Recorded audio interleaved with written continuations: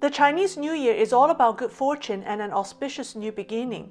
But George Soros sent Xi Jinping an inauspicious message by speaking out against him on Chinese New Year's Eve. Soros predicted, contrary to popular belief, that Xi Jinping may not get a third term in the fall at the CCP's 20th National Congress. Why is Soros so against Xi Jinping, and does his prediction carry any weight? Hello, welcome to Lei's Real Talk. I'm Lei. At the Hoover Institute's online event on January 31st, George Soros delivered a 23-minute pre-recorded speech trying to convince the world why Xi Jinping must go. The speech is similar to his 3 articles in 2021 calling Xi Jinping the most dangerous enemy of open societies. He said the Chinese real estate crisis, the pandemic, declining birth rate, and Xi's many political enemies will cost Xi his carefully orchestrated third term at the party's Congress this fall. Soros said that replacing Xi with someone less repressive would remove the greatest threat that open societies face today. Chinese commentators based outside of China generally attributed Soros' speech to his close relations with the faction of Jiang Zemin, Xi Jinping's political enemy. And everyone is aware that the two sides are engaged in an all-out power struggle. Watching Soros' video, I felt that the 91-year-old, who could barely read his script, was making a last-ditch effort to help the anti-Xi forces.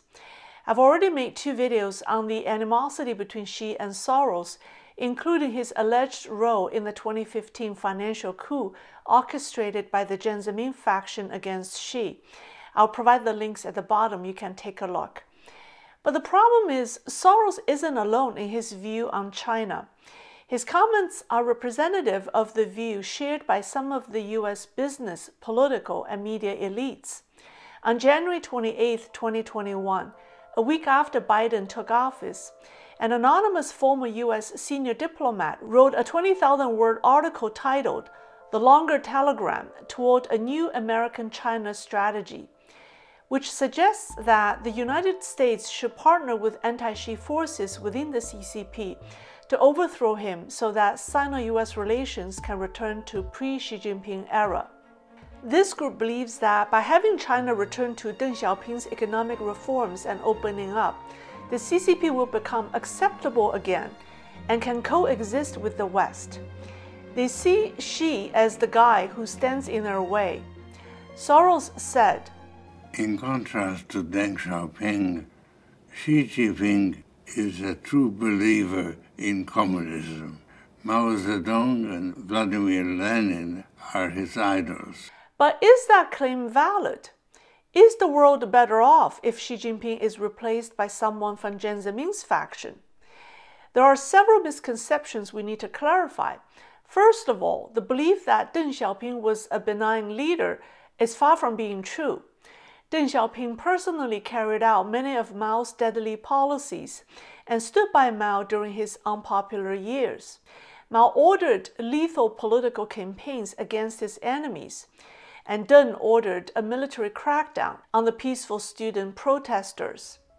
While Deng Xiaoping allowed economic reforms, he refused political reforms. During his time and the time of his 2 chosen successors, Jiang Zemin and Hu Jintao, human rights conditions in China continued to deteriorate, including the Tiananmen Square massacre, the persecution of the Tibetans, and the persecution of Falun Gong, and so on. Secondly, the difference between Xi Jinping and Deng Xiaoping isn't ideological. When Deng came to power, he was challenged by a collapsing economy. To help the CCP survive, Deng had no choice but to open China up economically. By the time Xi Jinping came to power, he had inherited the problems of decades of economic reforms without political reforms, corruption and capital flight. Government officials, business people, and private citizens grabbed money by whatever means and rushed to send their assets and children overseas. She steered China away from Deng's policies and moved to the left to prevent the Communist Party from collapsing. Deng and Xi's policies both aimed to save the CCP and were just measures of self-help. They were born out of the necessity for the party to survive and weren't ideologically different at all. It doesn't matter whether Deng Xiaoping or Xi Jinping believed in communism. Neither of them may believe in it, but that didn't prevent them from using communism to maintain their rule. In today's China, if you ask CCP members in private if they believe in communism, very few will say that they do. They join the party just to get ahead.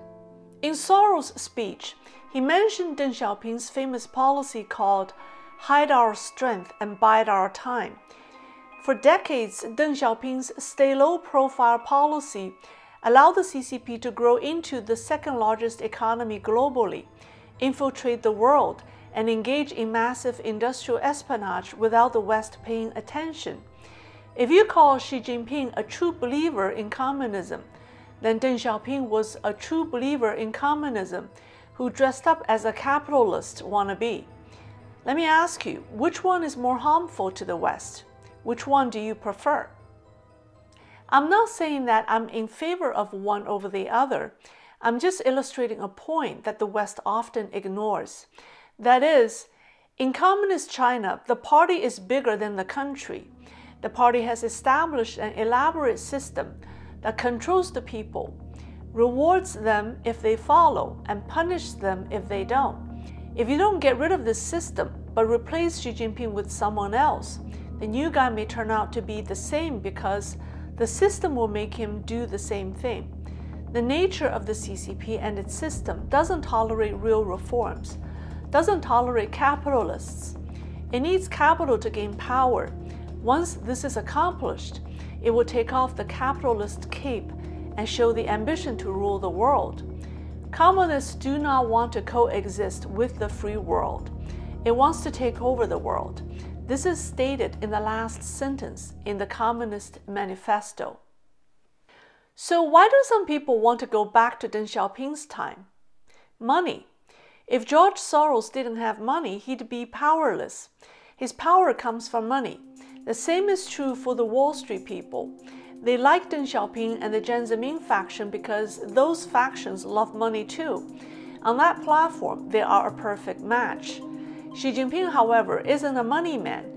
He's skeptical about Western capitalists. He believes that money has corrupted the CCP from within. So will Xi Jinping survive the attack from his political enemies inside and outside China joining forces? The battle is on and it's too early to tell. But I must say that no one within the CCP is as alert as Xi in preparing for the battle because he sees the CCP's pending demise. As early as June 24, 2019, at a Politburo meeting, she told the attendees that dangers that could shake the party's foundation are everywhere. He warned them that small problems can become big ones, and a small pipe surge will cause a collapse. 4 years ago, on January 5, 2018, at the opening ceremony of a training session for new members of the CCP's Central Committee at the Central Party School, Xi Jinping said this about the demise of the CCP. Our party has more than 89 million members and more than 4.5 million grassroots organizations. In my view, the only one who can bring us down is ourselves. There's no second person. So Xi will continue to use his anti-corruption campaign to root out his opponents.